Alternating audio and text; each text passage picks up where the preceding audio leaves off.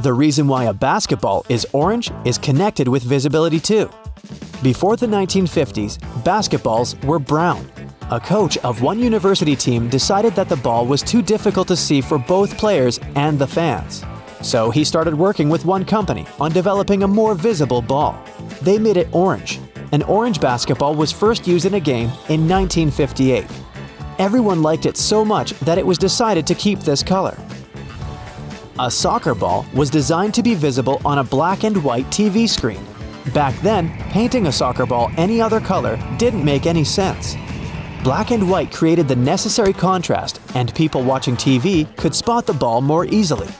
Now we have a color television, but no one has cared enough yet to change anything. I guess we're perfectly fine with the white and black soccer ball.